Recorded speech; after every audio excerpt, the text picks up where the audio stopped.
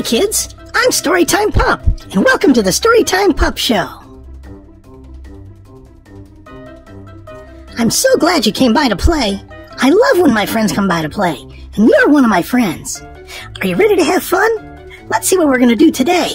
Magic marker, show us what we're going to do today. Yay! It's storybook time! We love storybook time! Well, hi kids, and thanks for stopping by for today's book. Today's book is The Lonely Little Star, and it's written and illustrated by Kathy Summer Flynn. Are you ready?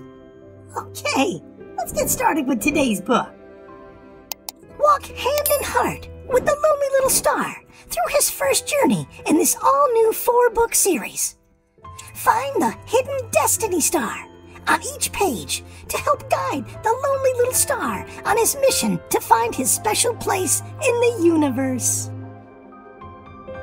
The special day had finally arrived, the day that Mr. and Mrs. Twilight had waited for and longed for so long. Their dreams had finally come true, and now they had a baby star all their own. But why were all the doctors and nurses whispering? Most of all, why were they calling their pride and joy the lonely little star? That certainly was not the name they had chosen for him. His name was supposed to be Timmy Twilight.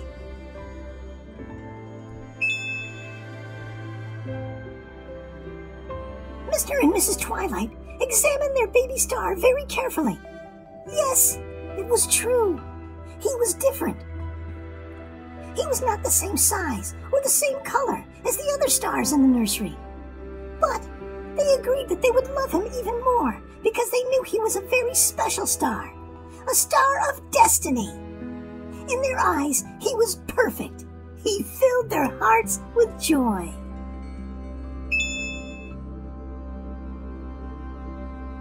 Mrs. Twilight was so proud of heaven's gift.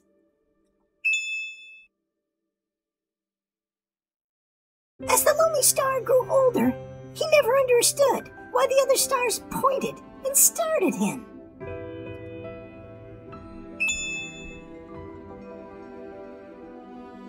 They even whispered about him to each other.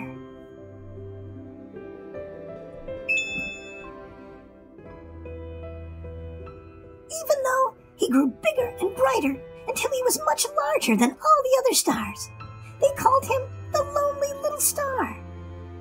They teased him and bullied him and did not want to play with him. It made him feel sad.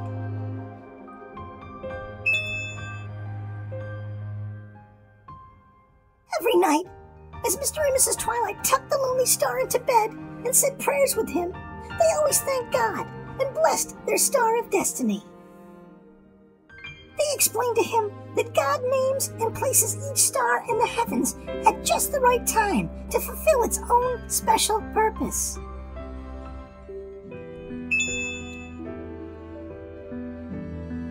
Then they hugged him tightly, kissed him goodnight, and said, "Sun, shine, shine, our treasured star.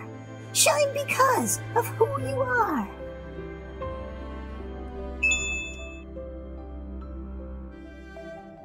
The lonely little star watched as one by one the other stars were given their places in the heavens and their nightly jobs to do.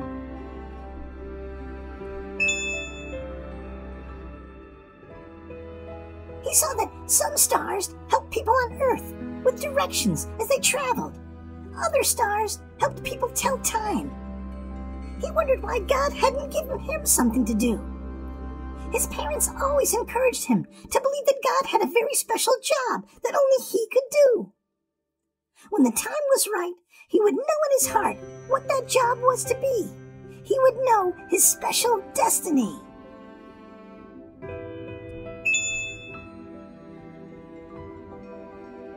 The lonely little star decided that he needed to learn the meaning of the word destiny. The dictionary said, "It is the plan for your life." Even though he didn't really understand exactly what the word meant, He tingled all over, and it knew it must be something very good. He thought, what could be my destiny? There was only one way he knew to find out. Pray.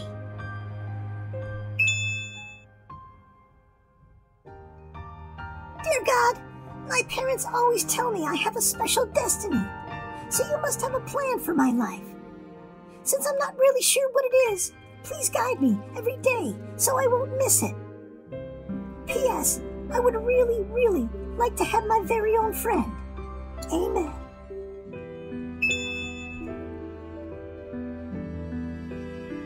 Twinkles. Ta-da! In a time that is to come, the future best friend ever.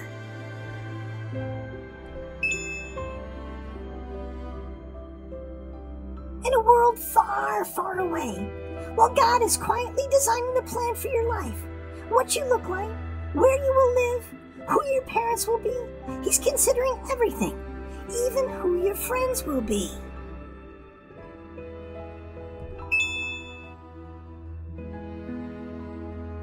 While we always have the option to ultimately make our own choices, God, who loves us so much, has planned for special friends to arrive at the appointed time when we need them the most.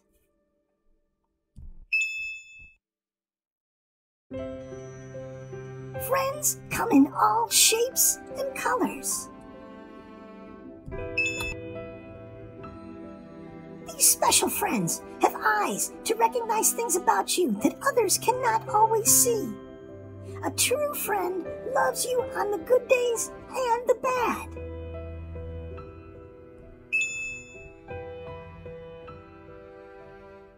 Friendships are keys to help you unlock your destiny. Because our parents desire the very best for us in every way, they pray that God will send us the best friends ever.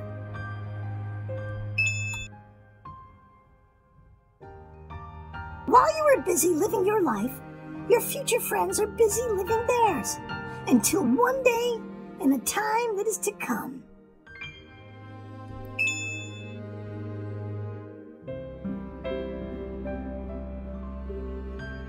Such is the story of the lonely little star and Twinkle, his future best friend ever.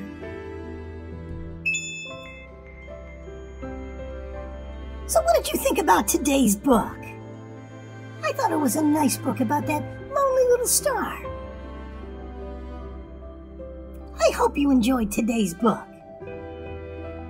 I'd like to thank Kathy Summer Flynn for sharing this book about the lonely little star. The Lonely Little Star is a Mom's Choice winner and a Global Book Awards finalist.